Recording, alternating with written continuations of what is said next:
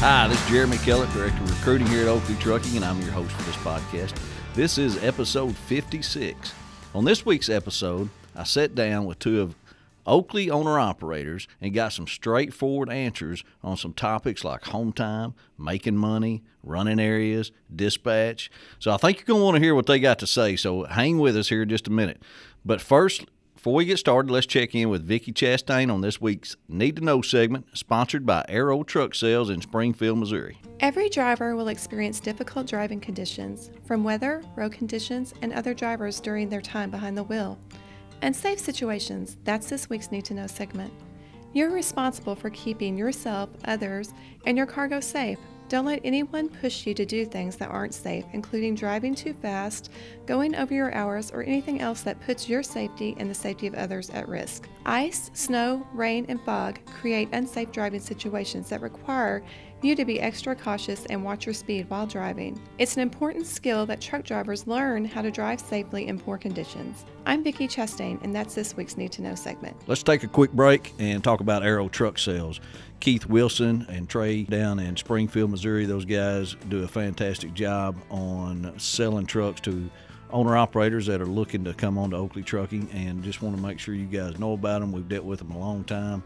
They are no leases, straight financing, specialize in first-time truck buyers, 5-year or newer tractors, all makes and models, less than 400,000 miles. They run a great program there. The best thing I like about them is service after the sale. Be sure and tell them you heard all this on the Oakley Podcast, and they'll also give you a choice of $600 worth of fuel or $600 truck accessories, or they'll pay half your first month payment if you finance with transport funding. Check them out. Call Keith Wilson at Aero Truck Sales, 573-216-6047. Give them a call and let them know you heard it on the Oakley Podcast. Okay, let's get back into our conversation with our guys from Oklahoma. You've been here how long, Greg? Roughly 4.5 years. Have you done dumps or hoppers? No, just hoppers. Just hoppers? Just hoppers. Where you live at? Medford, Oklahoma, North Central. Okay. Right in the middle. Right in the middle. Well, not right in the middle. North Central, right in the middle. Gotcha. Probably about 17 miles from Kansas line. Oh, okay. So that's not, how far is that from here? Oh, it's 140 miles, but it's just straight north Phoenix where we load out of all the time. All right. So it's probably was at one time a really good location. All right. Jerald, how about you? I live in Jacksonville, Arkansas. I'm originally from a little town, rice and duck capital of the world, Stuttgart, Arkansas. Okay. So hoppers is what I grew up seeing at Producer Rice Mill and Rice from Food. You know, hundreds of trucks during harvest season just lined up for days to get unloaded. Now, you guys, I don't know your background. I know a little bit, Gerald's background. What was your background before coming here, Greg? Trucking. Where'd you work at? This is 43 years of this. Wow. Since, probably the day of turning 18 at that time, or the day after. I've never got out. I've been out of it. I've dispatched and done everything, but I've always, except for till 77 till probably 81, I've always owned one or two trucks, whether they're sitting or driving. I won't put a driver in one, but I've got three now. So it's. In your blood? Oh yeah. I mean, I love it. It's easy. It's what you want to do. It's like a farmer, or it's anything. You get into it, and it's just it's simple. It's something I know how to do. I mean, I can drive it backwards, forwards. It doesn't matter. But it's a good deal. And that ain't easy to do. No. Well, I mean, you got people that. I mean, the only thing that's going to make you quit someday is health or whatever. I mean, there's no. It's not really strenuous anymore because I don't go. I used to go all over. But now, if I'm pretty close to 4 or 5 states, that's a lot easier than fighting with cops and people. And Yeah. the roadways are just flooded right now. It's a mess to me, but it's a good life. Makes you feel better, closer to the house, I guess. Well, you guys, Oakley has made it. Man, you can get home every weekend, or not, or whatever you want. I mean, the people are pretty easy to get along with. And it's not a fight all the time. When I was in that flatbed, you'd be out a month at a time, and you'd work. Of course, your work days were Friday, Saturday, and Sunday, and you'd set Monday, Tuesday, and Wednesday. And this is just... So flatbed's what you did before you came here? I've done everything. I've hauled wide loads, gas, diesel. I mean, it was just a various of stuff that went on over the years that I've tried, and nothing has really worked out. I mean, it's got to do with, really, to me, is being paid loaded and empty. And because you get paid, I mean, a lot of times that flatbed, you'd set 2 or 3, 4 days, and then guess what? Deadhead 300 or 400 or 500 miles and not get paid for that. This makes a big difference. I mean, it makes a big difference. Whether it's the highest paying deal in the industry or not, I don't know. But I own a grain trailer at home and 2 trucks, and this still pays better than dragging my own grain trailer if you're going to haul grain. So you guys do a little more than grain, but still, it's a pretty good deal. Yeah, that paying loaded and empty is something a lot of people don't realize, I think. Oh, and that adds up. I mean, that deadhead. And not even just that. I think, when I talk to people and try to recruit people over, the one thing I lead with is that they play loaded and empty miles, but to actually pay a fuel surcharge on empty miles, I mean, where you going to get that at? Right. That's mind blowing that a company is willing to pay you this fuel surcharge on empty miles just like they're loaded miles. Now Jerald, you come from RL Carriers, right? I come from R&L Carriers. I had 15 years there doing line haul and P&D, which is pickup and delivery, alongside of a good military career. Actually, I was teaching at the University of Mississippi. I was assistant professor for ROTC there at Ole Miss, and when I took a military leave from R&L to go there for 3 years, kind of like a farewell tour, getting ready to retire with 25 years in. Awesome. And I seen Oakley all the time because R&L had a terminal right off of Broadway down the street from where Oakley was, and that's the main lane when people coming in North Little Rock. So I used to see the trucks, the big fancy trucks, and I was like, man, you got to have $1 million to go over there and work because those are, them high-end trucks. And not knowing it was probably the best kept secret in Arkansas, for an owner-operator. The day I got off of work and I was on my way home, and I said, I'm just going to step in there. And I went in and I met you and Scott, and rest in peace to Scott Herring there. And I just said, hey, I want to come on board. What do I need to do? And Scott gave me an app. He sent me an email with the application on it, and I filled it out. And by the time I got home, he had already called me and said, hey, man, you approved. And I think a lot of that has to do with, a perfect CSA score or whatever not, and then meeting all the other qualifications. And then, who's your dispatcher now? Seth is my dispatcher now. I'll tell you what, that makes a big difference. Your dispatcher? Oh, hell yeah. I mean, if you can't get along with your dispatcher, you're going nowhere. I mean, you'll hear it all the time. They're not happy or somebody's not with this or that. But, man, that communication's the key with all of it. If you can't get along with them, you're not going to go nowhere. But if you can, it's just wide open. I mean, whether it's getting home or whether it's 3,200 miles a week or whether it's whatever it all is, you got them guys are key right there. Yeah, but I think that communication piece go both ways because I think as drivers, what we do when we get a load, we tend to think that we're exempt from communicating again. Even when I got a load, I still want to let Seth know when I'm going to arrive somewhere because they do a good job of pre-planning. Just because I got a load on it doesn't mean I'm dead at that moment until I get that load off. If I let Seth know that I'm going to be arriving in, say, Irving, and I'm probably going to be unloaded at a certain time, he's already got me planned to go out of Irving to Davis because, some of those places on a time crunch and they're closing at 3 and he needs to get you moving again on Mill Creek. And it works out well that way because I'm never waiting for a load. Yeah, I'm just saying, if I can't get along with you, it's not going to work. Yeah. But I get along fine. Well, and you got to have that communication, whether it's good or bad. Right. Well, they can stress that if they can't get along later on. But, I mean, if you're going to be negative all the time about everything that goes on, that don't work. Right. But right now, it's pretty darn simple. But the good part of that is if you got a problem with a dispatcher, though, man, you got that card. You can call anybody. I mean, I've called, Jeremy and had an issue. And he's got tons of things to worry about other than, drivers having a problem with a dispatcher. And he'll talk to me and he'll tell me, hey, look, you just need an ear and I'll listen. And sometimes that's all a driver needs, someone just to hear him out and say, hey, you know, I'm having these issues. Or if not, he'll push you over to Scott or Manny or JP. I've had a little old man tell me for 4 years, you need to go on. I'm still here.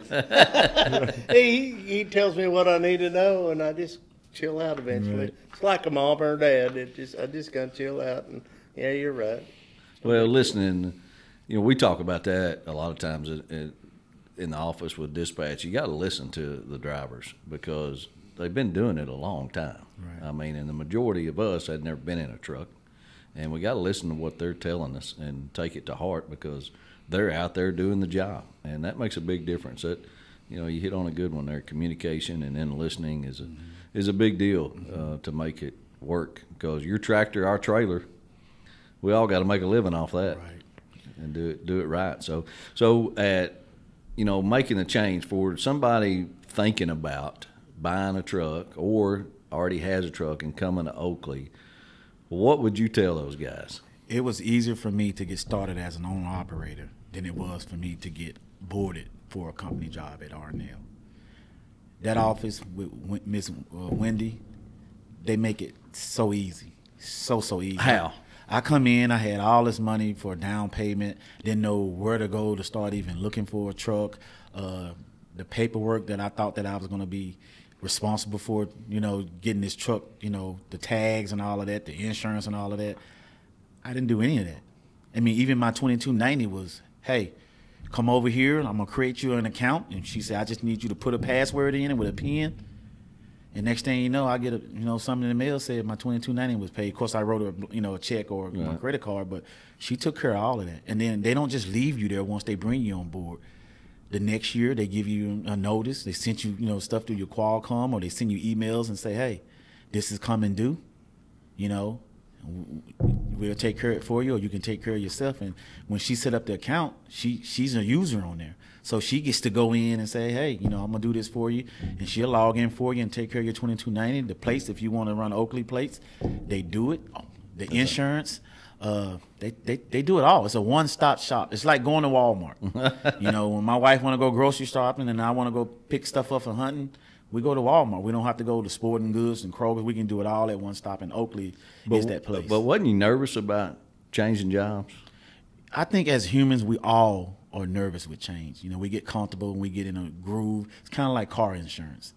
How often do you shop for new car insurance once you have State Farm or Allstate? You don't. And you don't even know if you're getting the best deal or the best rate. Good point. So we all get nervous when we think about change, even change management or whatever. Not. We all get nervous when we're comfortable with doing something a certain way, and then you say, hey, we're gonna pivot and do something different. So by nature, in human nature, we're all nervous when it comes to change. But I, like many others on the Facebook page that we have here at Oakley, should have done this 20 years ago. So a lot of guys that want to come over here or are over here. I mean, you guys being owner-operators, you're concerned about your equipment. And tell me about Oakley's equipment. I mean, that's a big deal with people is what kind of trailer am I going to be pulling? And that's something that I think we don't stress near enough to them, and the equipment side of it. Well, I work, like I said, with R&L Carry, which is an LTL company, and most of your LTL companies like your Old Dominion, your Estes, and FedEx and ABF, they're a seniority-based company, right? So if you're a top guy, got 20, 30 years with the company, you typically have the newest truck, you typically have the newest trailer. And I could say this and probably jinx myself and be out of my trailer next week, but I pull a 21 model Hopper with 13 months in, and your dispatchers, they don't look at that. They just say, hey, I got this trailer on the yard, and go hook up to it. But I'm comfortable if they gave me a 15 model or 21 model because they are very meticulous about the upkeep of their equipment. Like the trailers are top notch. If I have a blowout on the road, it's not like, hey, you want me to get this cheap Chinese tire or this recap. No, they have a Michelin account with these 4 big chain of Lowe's and TA and places like that, and they spare no resources to get you back on the road with the best of the best. Michelin tires and stuff like that, Bridgestone. What about your experience, Greg, with equipment? I haven't had much trouble of anything with them. The tarps. I mean, if you call in, and of course, I guess you got to go through your dispatcher, which goes to them, but they get you in. They'll call you on your phone. They want to know where you're at, where your ETA. You're talking about in the shop in North Little Rock. Okay. And they'll have a spot for you. I haven't had a light out. I haven't had if you have any problems, they'll take care of it. I haven't had anything that caused me a problem. It's just you usually got to get down there so they can do it.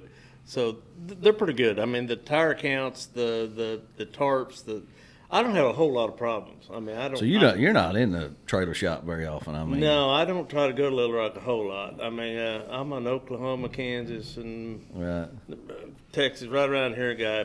But if we have something major, I mean, and I'm not stupid. I mean, you could go to T&W and get 3 tires put on or whatever, but it's easier. I think it's cheaper probably in your shop than it is up here. And I'll go down there to. But y'all get a little ownership of that trailer, don't you? I mean, you feel like. Oh, don't get me wrong. This is probably my 5th trailer. I mean, I've lost my first one because somebody was broke down, and so I left him mine and picked his loaded up, and this guy's was impounded. So this is probably my 5th trailer. Right. But oh hell yeah, you know where every spot and scratch is it on it. Right. So I think that escrow keep us honest.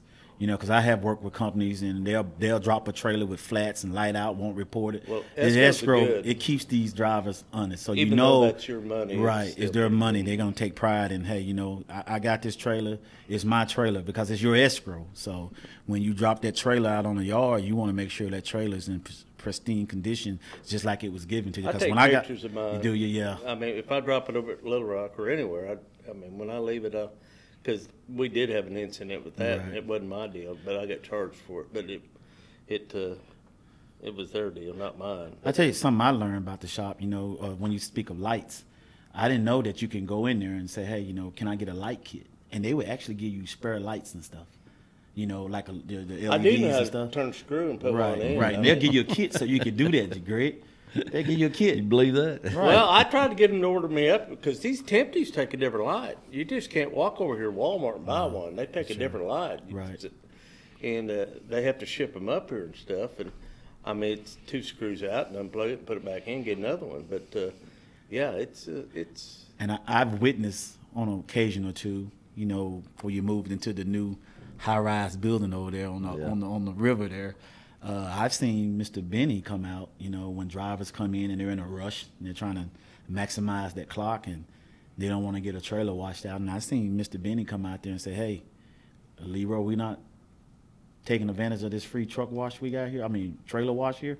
Right. And he'll make those guys circle back because he takes pride in those trailers. Those trailers, that's advertisement. That's a billboard that says Oakley on there with a number. So if we ever trying to recruit anybody, number one, drivers are the best recruiters that you're going to find, and then you got your name on the trailer and you got a number, so it kind of helped with the recruiting aspect of it. Sure messed that up when we could go down by the river and wash out, because then people that couldn't go clean their trailers out before they'd done it, that was a piece of cake there. But now we got that third bay.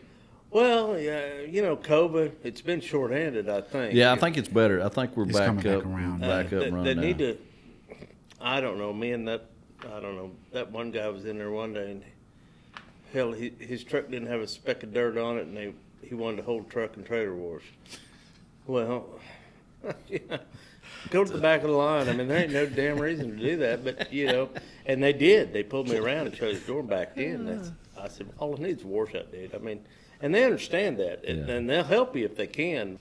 What about money wise? You know, not you tell what you want, but money-wise, how do you think Oakley compares to other companies? I say this. Can I go, Greg? I say this.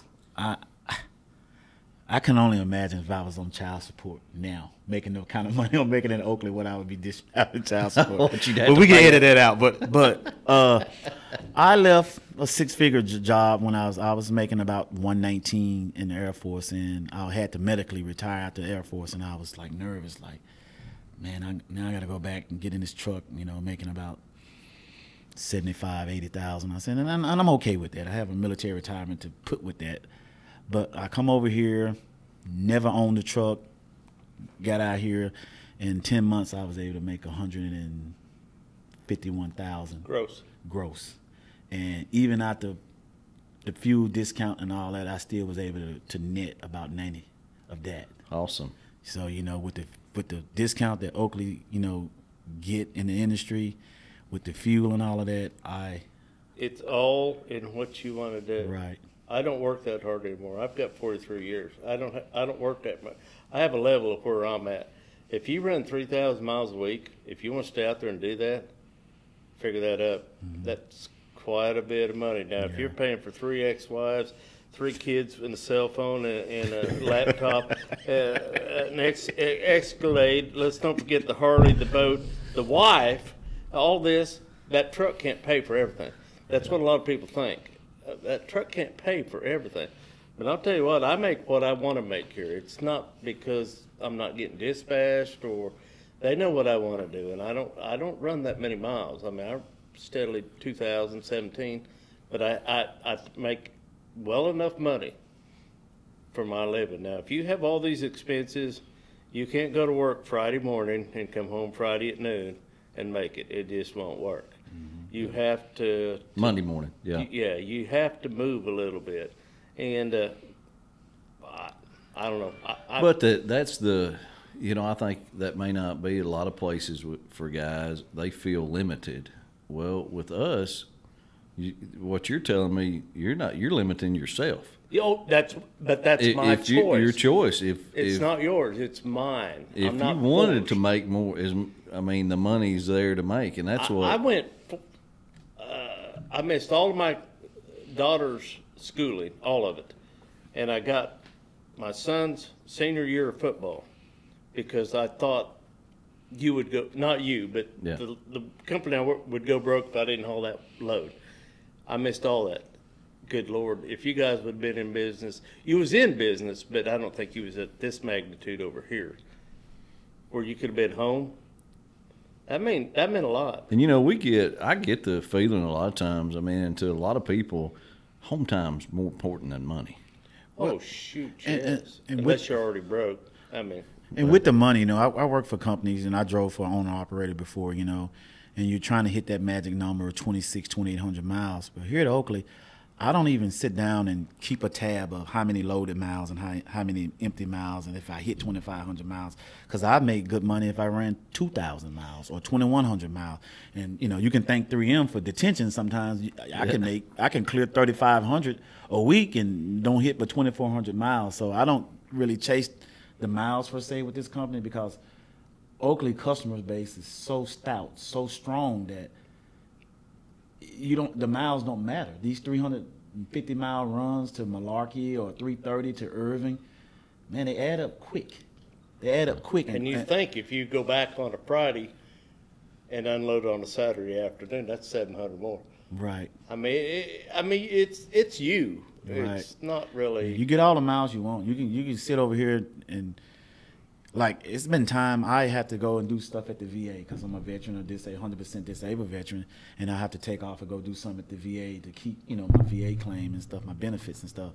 And I might miss a Monday and Tuesday, and we don't sweat it, because the weekend runs, they're so, you can go make 1,800 on a Friday, Saturday, and on a Sunday like it's nothing, and be home every night doing it. Yeah. You can go to Dangerfield and Irving and Glenwood, back to Irving, and you can make $2,000 in 2.5 days and be in your bed 2 of those nights. So, well, and that tells me, that's why I say a lot of times home time is more important than making money, because we have a lot of work on the weekends, and I see those dispatchers struggling every Friday to try to get guys to work to cover the loads. Right. And that tells me, home time's important to truck drivers, and I don't blame them. You've been gone all week. Too. I have kids. Right. It doesn't matter. They're the same problem. I'm sure that phone is 24 hours a day, isn't it? And I've done that life, and I don't like that either, because people just mess with you if they can. But some things are malarkey. Malarkey will screw with you. 3M will. Everywhere you can set a lot, but I don't know. My guy knows what I want. I'm pretty happy with whatever I do. Sometimes you get hung up, and that's fine. Just tell me you're hung up. It doesn't matter. I'll do whatever, but it's I want my time home. I'm trying to do other things because I'm old, and I don't want to drive a truck every day. Oakley, though, I can say, though, this company here, it should have a slogan that says, the company that doesn't allow making a living to get in the way of living, because you control your home time. You get in the way of it. Yeah, you control your home time. I have 2 trucks at home and a grain trailer. And when you put it on paper, I can make more money working here, pulling your trailer that I don't own, tires, brakes, lights, than I can pulling mine. You figure that up a little bit. I've seen people quit and they've run their mouth. Well, let me see the paperwork. I can hear what you're saying, but I don't. I get the same apps that they are. The broker loads, the people. Right. And show me what you're doing. This is easy. It's simple. It's not stressful. Like I said, dispatcher's your best part. If you can get along with them, you want off, you're off. If you don't, well, and I think a lot of owner operators over the years I've done this, they fight that control issue. I want control over everything. I want to dispatch myself. I want to have my own trailer. I want all that, and I try to convince them that's not the best way to go. That's not Oakley's business model. We feel like, just like you said, Greg, we take care of all that stuff for you. You might have said it, Gerald. Yes, I mean, we try to where you're less stressful. Oh yeah, when I don't have to. When Wendy says you got a credit card or whatever it is, yeah, well that took care of your 22. That took care of. This is a lot simpler than doing it by. It can be done, but it's just pretty simple. You don't have to worry about nothing. You don't have to worry about getting paid. You don't have to worry about finding your own loads. I think what's lost in that when you talk about control is that if you had to find your own load, that broker's controlling you. Yeah. Oakley just has this customer base that, it feels like, I'm being told what to do. Even when you own your own business, even Amazon customers is their boss. That's everybody has a boss, But back to the pay, one thing, that bonus. Let's not ignore that. Bonus. Oh, I seen some guys show me their TransFlow settlement. I seen a guy had a $21,000 bonus. Yeah. Well, he probably had people he leased on or whatever you want to call it. No, that's his annual bonus. No, that's his annual bonus. He's been here like 25, 26 years or so, and he's probably 28 cents. Yeah, probably something like that. Loaded mile. It just keeps building up. It's 5 cents the first year, then it goes to 6, 7, and there's no cap to it. Right. So as long as you're here and it's paid on loaded miles, 5 cents a loaded mile your first year, and then just keeps going up. I figure year 5, I wouldn't have to worry about taxes anymore. Yeah, there you go. It's just so simple. They pay you a check. All you got to do is work, and whether it's one load or 10 loads or whatever, and all your stuff comes right out. It's right. The accountants love it because right there it is on one sheet. It's transparent. You don't have to guess. You don't have to wait on if your check going to be deposited. There's no problem with your pay here. You never had a problem with Never had a problem. If you did, you could just call and say, hey, call your dispatch and say, hey, I don't think I got paid for this, that, or other, and he'll send a message out to payroll, and he'll be right back on the phone with you and explaining it to you. You're like, hey, this is what went on with that, because we don't all know the contracts that Oakley have with certain individuals. We all assume that you get 10-hour detention. Then there's places that have a 4-hour, 5-hour, 6-hour cap. But your dispatch, if it needs be, he'll explain it to you. Do y'all do a lot of repeat loads? Used to. It's been so many times I wanted to give you a call, Mr. Jeremy, and say, hey, I live right here in Jacksonville. I'm 15 minutes from the terminal. All this big customer base that Oakley has, surely I can get something dedicated, like Troutman and Mr. T. Larry. I was like, man, I got to thinking, I was talking to my wife just a week ago, and I told my wife, I said, you know what? I'm really kind of running dedicated because I run to about 95% of the same customers. Do you? When I get a load, it's very rarely that I'm going somewhere that I hadn't been before. So that makes it a lot easier because I don't have to worry about, do I go in through the west gate, the south gate? Do I need to check in on the scale first? It makes it so easy. I know where to go in at and start unloading myself. You learn the customers and and it makes it that much easier. You're not sitting around trying to figure out what you got to do. And I got friends that run their own trucks and they go to them rail yards in Memphis. They spend 4 or 5 hours just trying to find a box or a chassis to hook up to. Oh, man. And then they're going somewhere that they've never been before, and that eats at your profit. Yeah. But with Oakley though, it's pretty much like I'm running a dedicated circle. Oakley got a good reputation? I think they have an impeccable reputation, especially when you think about the professionalism. You know, coming from, you know, a military background all my life since I was 17 years old, you know, and wearing a uniform and having a, you know, the shaved face and the, you know, high and tight haircut and all of that. You know, we consider ourselves professional drivers, you know, but if your truck look like crap and your equipment look like crap, how much pride can you take in that? Because when I think of professionalism, I think of pride. It's hard on a recruiting department to find guys like y'all. Yeah. There's no doubt. I mean, because one, you got to work when you come to Oakley. We require you to work. You believe that? I mean, we do. We require you to work, and that's a lot of people don't want to work. And then the caliber of people we're looking for have a good job typically, so we're trying to pull them from their good job. You know, whether to, like you, Jerald, to buy a truck and become an owner-operator, or just swap jobs, come from flatbedding. And we're trying, and it's tough. And y'all know as well as I do, they're not going to believe us as recruiters. And they're going to believe us, but to a certain extent. I'm still got to talk to some drivers, and I got to see some proof. But, Greg, I would tell you this on recruiting there. I know a driver personally that has made $50,000 in just recruiting bonuses. Well, Sam had 7. Sam... I'm telling you, it's there to make. Right. Last name is, but he had 7. This guy made like $280,000. He said with a hopper bottom. I said he worked every day. He's running outlaw. He's got 2 logs, 2 Qualcomms. How is he making it that? But then he talked about it on YouTube. He's getting $50,000 in recruiting bonus. That's Rob. He's talking about Rob. $90,000 in recruiting. We could get more of them on there like Rob. That would be that helps. I mean, so you need to. I mean, not everybody's going to take advantage of it, but we're just trying to get the word out so you do. Now that's some great information from 2 of Oakley's finest owner-operators, Greg Cink and Jerald Hogan. I really appreciate them sitting down with me and telling their honest opinions of Oakley trucking and what's happened to them.